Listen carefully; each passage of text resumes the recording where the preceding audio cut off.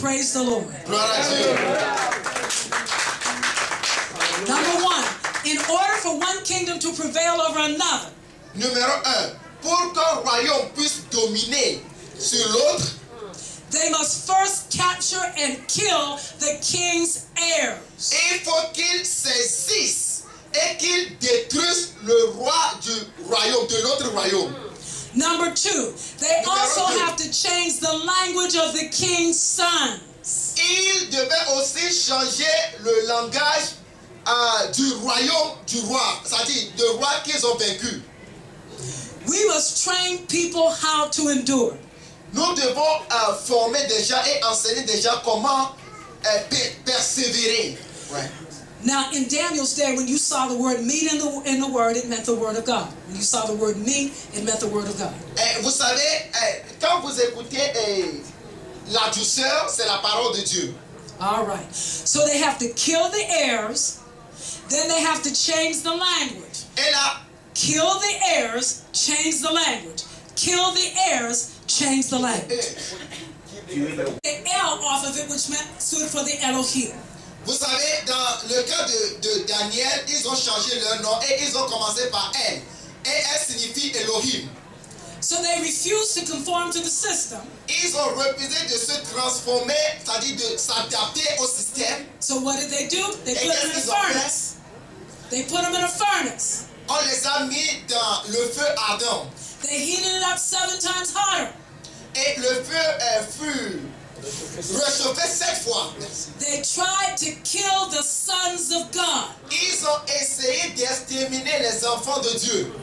They already had changed their names, but they didn't answer to those names. Ils ont changé leur nom, mais ils n'ont pas ajouté à leur nom. They tried to change their diet, their meat, but they wouldn't eat the king's meat. Ils ont décidé de changer leur nourriture, mais ils ont refusé de manger le repas du roi. And so it got them a trip to the fire. Alors cela les a emmenés dans le feu. Apostle preached last night Le pasteur a prêché là hier that God was getting us ready for the fire. que Dieu nous prépare pour le feu. That they put them in the fiery furnace, Et lorsqu'on te met dans le feu, but they could not burn. ils les ont mis dans le feu, mais ils n'étaient pas brûlés. Because the fourth man showed up Parce que le quatrième homme s'est présenté and walked amongst the flames. et il les a... And walked amongst the flames. Fire. He walked in the fire. et il les a fait marcher dans le feu.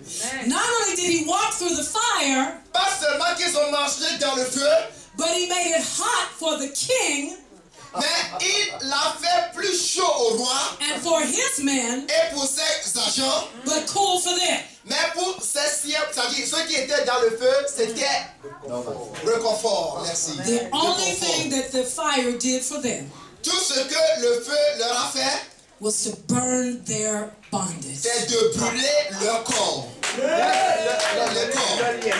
Leur lien. Merci. Now, il est fini. Et c'est tout.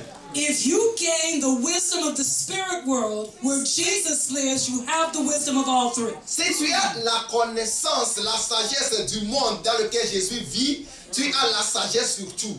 If you say to the fig tree, die, it's got to die. Si tu peux dire au figuier, meurs, il mourra. If you say to the mountain, move, it's got to move. Si tu demandes à la montagne de sauter, elle sautera. If you say to your sin, obey me and leave me alone, it's got to go. Si tu dis à ton péché, quitte-moi, il doit te quitter.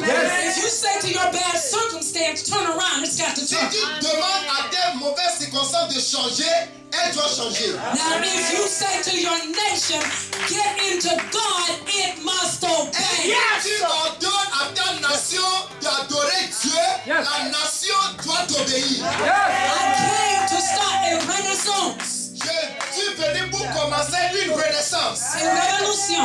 une révolution. I came to start a fight with hell Je suis là pour commencer un combat avec l'enfer. that I already won. Et le combat que j'ai déjà vécu. I came to tell you, if you only believe, Je suis là pour te dire, si seulement tu crois, all things are possible. tout est possible. Nothing is not. Rien n'est impossible. God will reward. Dieu te récompensera. God will reveal your Dieu nation. te révélera des choses. God will use your voice. Dieu va utiliser ta voix. God will use your prayers. Dieu va utiliser ta prière. God will use your life. Dieu va utiliser ta vie. But you've got to obey God. Mais tu dois être obéissant à la You've voix got de to learn Dieu. His word. Tu dois être obéissant à sa You've parole. got to rise. Tu dois te You lever. cannot go down. Tu ne dois pas, c'est-à-dire aller en bas. Nothing in God gets defeated Rien en Dieu n'a jamais été vaincu. if you believe. Si seulement tu crois. Stand to your feet and praise His Lève-toi name. sur ton pied et commence à le louer.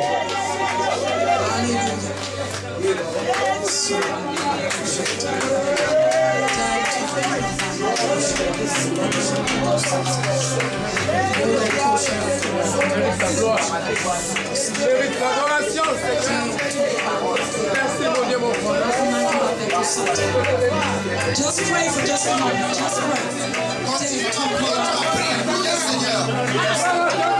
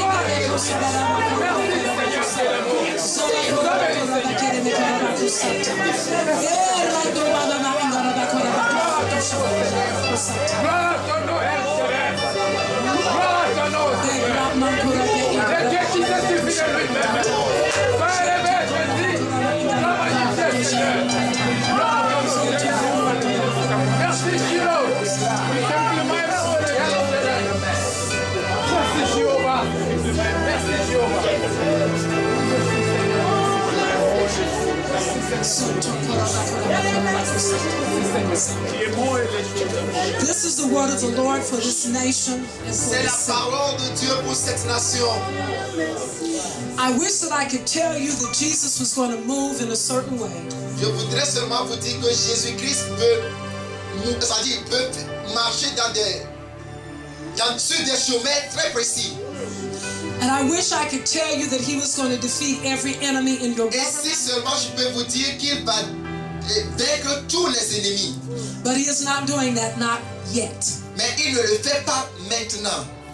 You have seats of wickedness all over the nation. Il y a des sièges de méchanceté autour de cette nation. Because the church does not understand that Jesus is calling for a revolution. Parce que l'Église n'a pas encore compris que Jésus-Christ appelle une révolution.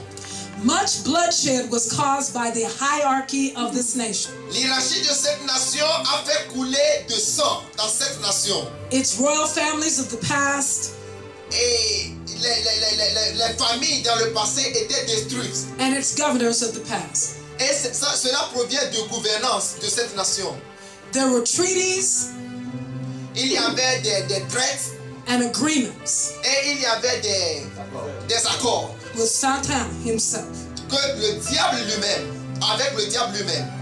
And in that hour, Et en ce moment-là, the church fell asleep. l'Église dormait.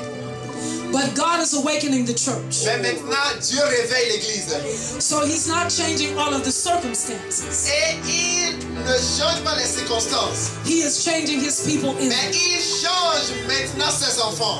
This will be the church's finest hour.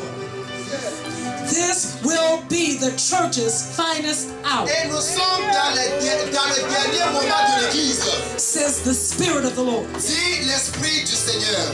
I will breathe power on you, Je respirerai de la puissance sur vous. and you will begin to change your home, Et vous allez commencer par transformer vos maisons. change the churches, Transformer les églises. change the people's hearts, Transformer le cœur des gens.